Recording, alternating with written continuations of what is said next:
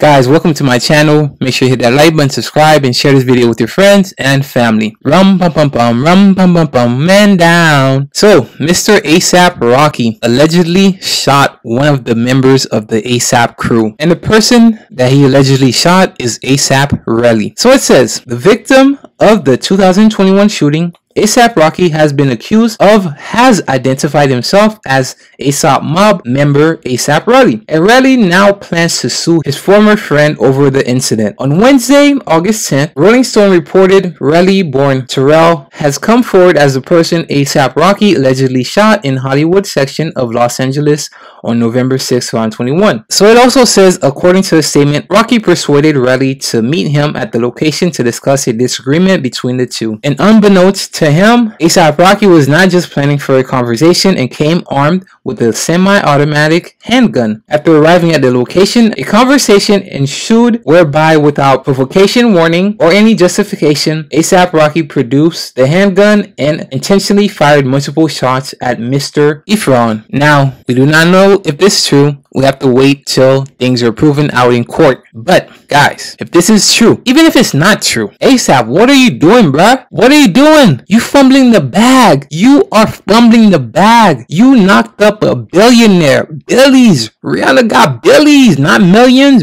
Billies. Sit your butt down somewhere. Leave all that hood stuff behind, bruh. You could take a guy out the hood, but you can't take the hood out of him. You got a baby with Rihanna, an icon, a billionaire, a mogul. Now, whatever you do impacts her. It impacts her brand. She worked too hard to build it up and let it all get ruined by you. You and Rihanna are now a team. What you do impacts her. Why don't you just lay low? Stop getting caught up in all these hood foolishness and clean up your circle. Bruh, you are fumbling the bag. Whether this alleged shooting is true or not, the fact that you are associated with a shooting incident, the fact that you're also the father of Rihanna's newborn baby, bro, this impacts her brand. Whatever you do impacts her. What are you doing, bruh? Come on, man. You gotta do better. You know how much guys out there would love to have knocked up Rihanna? She's an icon, a mogul, a billionaire, and here you are doing all this hood foolishness, man. Now, we do not know if the story is true. We do not know if it's made up. We have to wait to see how things play out in court. But obviously, Asap is still hanging out with hoodlums. And bro, at this point, why not just ride off in the sunset with Rihanna? You got the bag. She loves you. You guys got a baby. What more do you want? Just be a stay-at-home dad. You don't even gotta rap no more, bruh. Whatever you do right now, even if it's not the shooting, any type of incident that you get involved with, it will always impact her brand.